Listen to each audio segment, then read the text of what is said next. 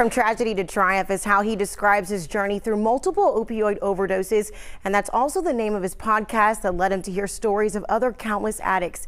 He says they all have one thing in common, that they want to get better and they want to give back, just like he does.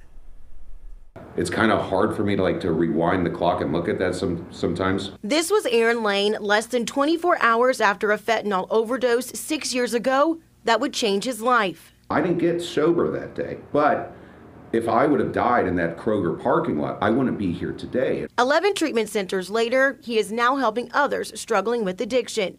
Here at DeCoach Rehabilitation Center in Westwood, he's a part of the only team in the tri-state that meets addicts where they are, the streets. We're not here to judge people on the decisions that they've made, but to here to be a neighbor and saying, you know what, if this was my son, my daughter, and this was happening, would I do anything to save their lives? Lane says Overdose Awareness Day is about bringing the community together to show that people are in fact changing while acknowledging those that were lost.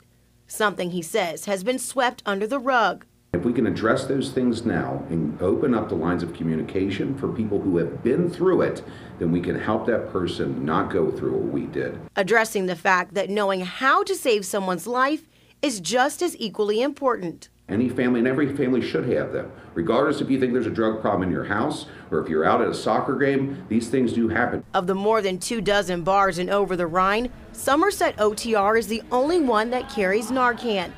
Lane says that needs to change, especially with school in session.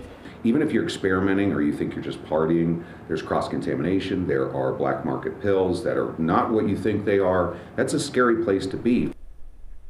Also coming up in September, Lane says there will be a Recover Out Loud festival. All the vendors will be run by people in recovery, along with food, games, and live music, showing that there is life after recovery.